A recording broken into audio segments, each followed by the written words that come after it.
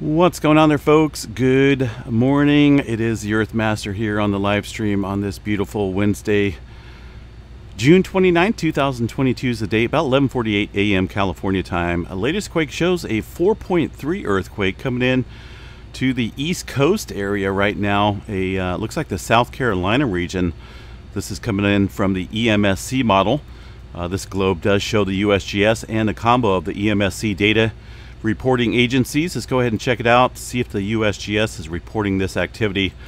Doesn't look like currently they are reporting that earthquake, but it's definitely coming in through the EMSC model. I don't know, anybody up here in the chat room feel that earthquake out there? Because a 4.3 will definitely be felt across the area.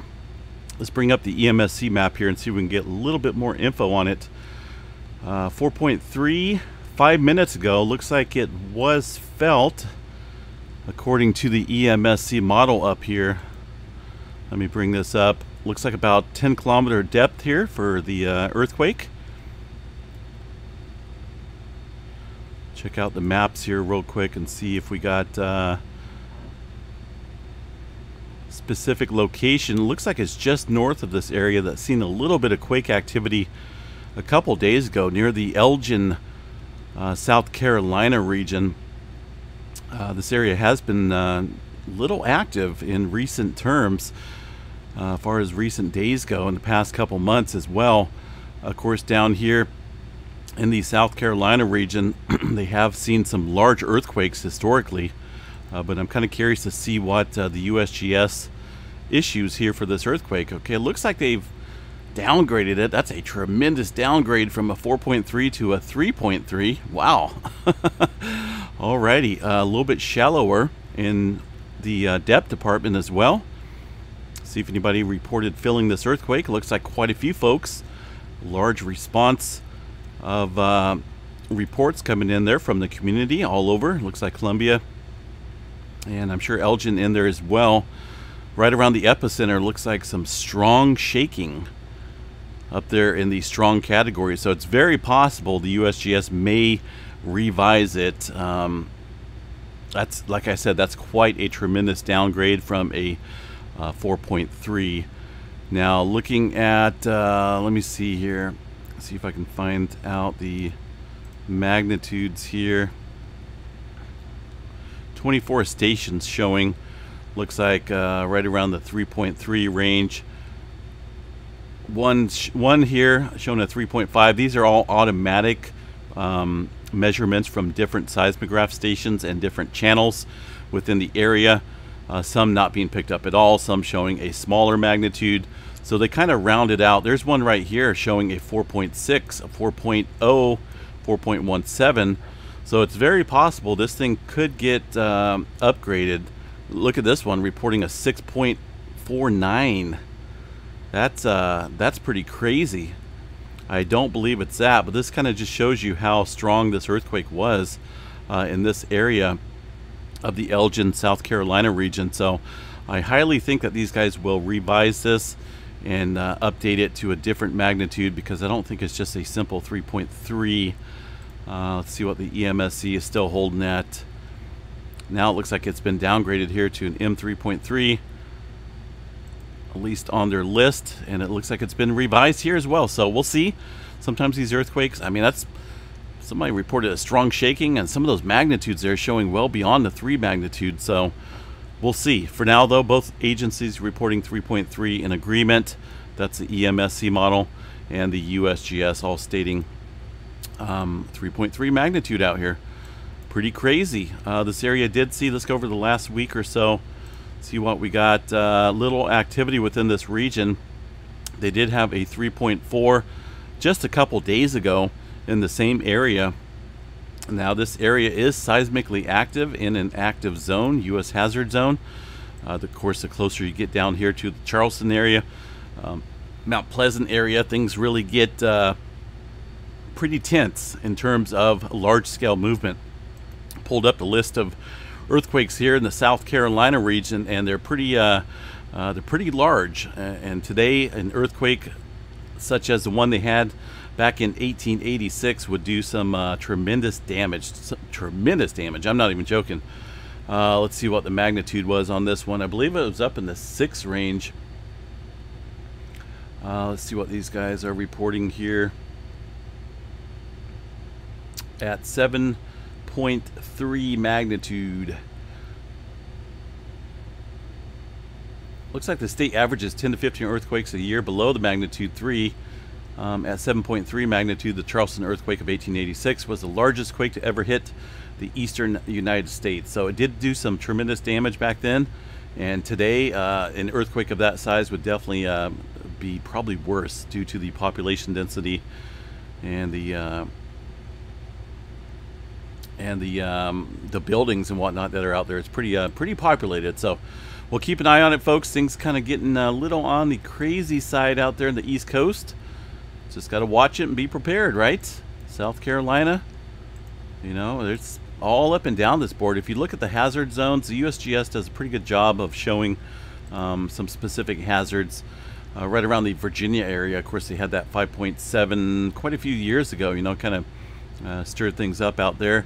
There's hazard zones all over, and I'm sure some that we don't even know about that's kind of hiding out there. Of course, a lot of people know about the New Madrid zone right here in the Arkansas area and a couple other different states, Missouri. That area has seen some movement as well. It is a very active fault zone, and of course back in the 1800s they had a series of large earthquakes, larger than the South Carolina ones that they've seen. So earthquakes can happen anywhere. It's best just be prepared, folks. And I've always said I'll have some type of earthquake plan. You know, if you get a big earthquake, most people are gonna probably run outside, right? Depending on if you're in a building. Technically, you're supposed to duck cover and hold on. It all depends on your scenario, where you're at, you know, and your surroundings. So, but yeah, pretty active out there. A little bit of movement, like I mentioned, here in the New Madrid zone over the last 24 hours, 2.0 and a 2.3. A couple earthquakes out in the western Texas area. We did see a swarm of activity up here, or down here, I should say, around the Salton Sea area last night.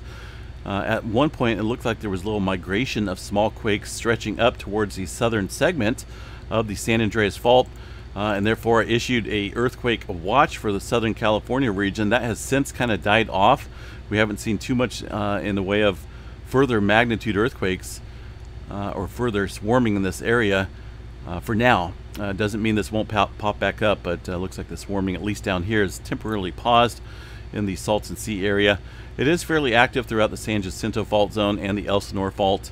Up here around the Ridgecrest area, north of the Garlock Fault shear zone, still showing some activity. One within the last hour, 1.3.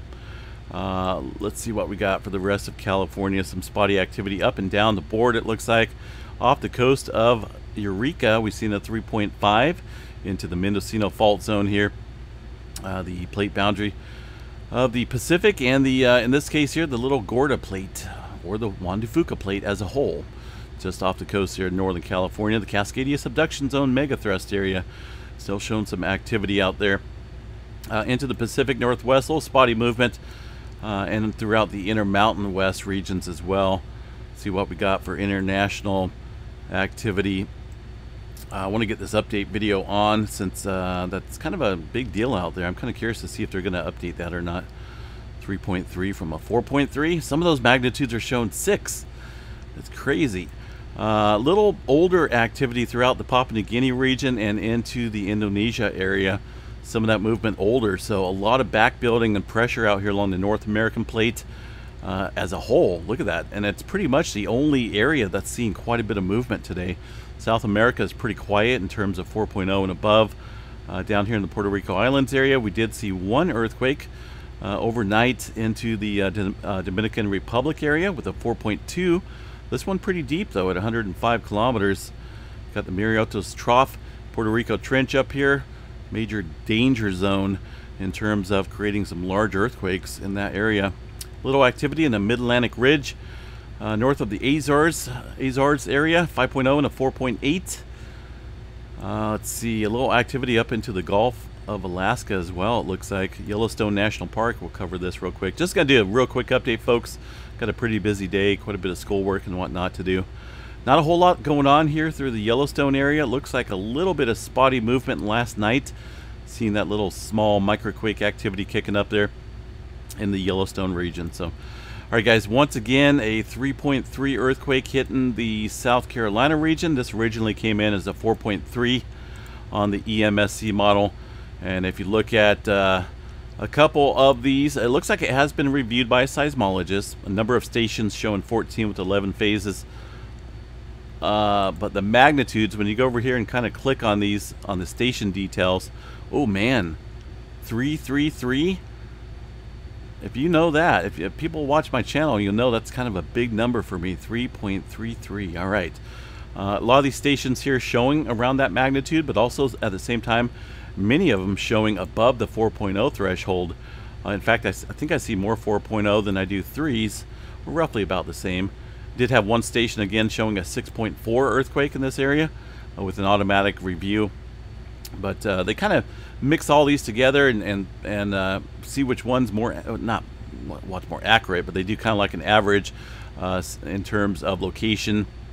And then they can figure out the depth of this earthquake looking at the stations and the automatic preliminary data that's being sent up to these guys. And they come out with the 3.3 at 1.7 kilometers depth for that earthquake there near Elgin, South Carolina. If it does get updated, we will provide further updates. But if I kind of like to know if you guys felt this earthquake or not. A lot of folks there reported feeling some moderate shaking within the epicenter. Did you feel it? Responses quite great near the Elgin area. Quite a few folks keying in to let the USGS know they felt this earthquake. So if you did feel it, let me know here in the comments below. These guys are now showing a 3.9, 3.3 and a 3.9. Let's hold on a second here. Let's see what's going on. That's a little odd. 3.3 from the USGS. Let me bring up the EMSC model once again, see what's going on here. Well, it's gone. It disappeared. At least off that map. So 3.3. No, these guys have it at 3.9 now. So yeah, it's hard to say, folks, until they get it all figured out. Originally a 4.3 here, 3.9, downgraded to 3.3, now upgraded to 3.9. Whatever. It's one of the 3 or 4 or 5 or 20, how many it was felt. It definitely looks like it was somewhat strong. So yeah, let me know, folks, if you did feel this earthquake. And of course, it's always scientific, of scientific value to the geologists and whatnot, and the of course here to this station as well. All right, guys, we'll chat you a little bit later with a further update. Just wanted to get this update here real quick on this 3.9 along the East Coast out. Take care, stay safe out there. We'll chat you guys real soon.